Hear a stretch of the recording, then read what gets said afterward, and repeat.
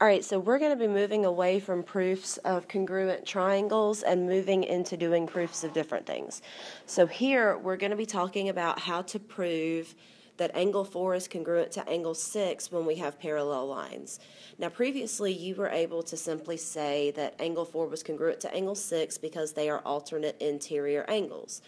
Well, we're not going to be able to do that anymore every time, so sometimes you're going to have to prove it.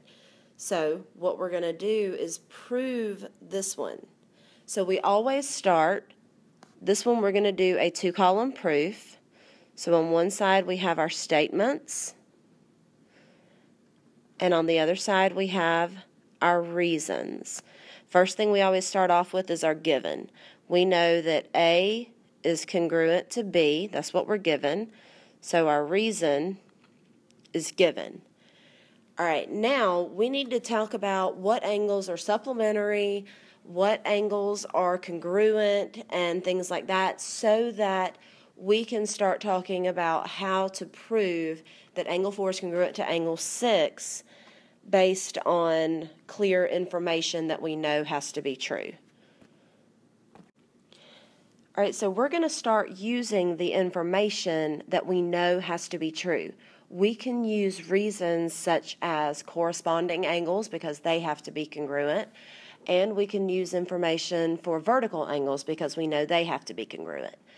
So I'm going to use some of these angles that are listed that are not actually angle 4 or angle 6.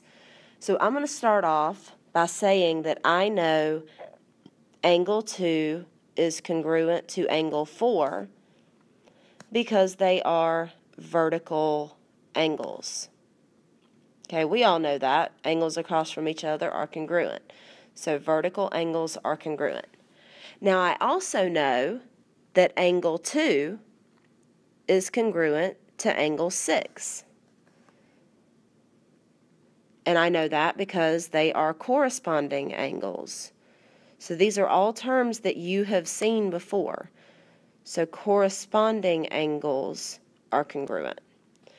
Now, here's where we use a little bit new vocabulary. I gave you some vocabulary in a video. This is the same video that had the reflexive property in it. I'm going to use the substitution property on this one. If I know that angle 2 is congruent to angle 4, and I also know that angle 6 is congruent to angle 2, doesn't that mean that angle 4 has to be congruent to angle 6? I can simply replace this angle 2 with this angle 4. I can say that angle 4 is congruent to angle 6 by substitution. Now, there was another way that we talked about this. You don't have to use the substitution property. Another property you could use is the transitive property. I suggest that one of the things you need to do is go back to your notes from this video, the video that had the vocabulary in it. Go back to those notes and you need to look back over those, okay, because we're about to start using that vocabulary. Reflexive property, symmetric property, transitive property, and substitution property. So, this is how we prove that alternate interior angles are congruent. So you already know how to use them. We already know how to solve for them if we're given one and have to figure the other. But where we're going now is how to do these proofs.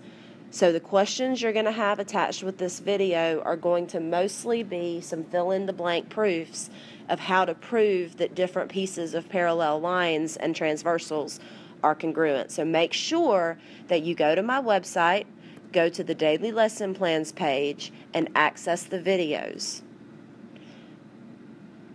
See you guys on Friday.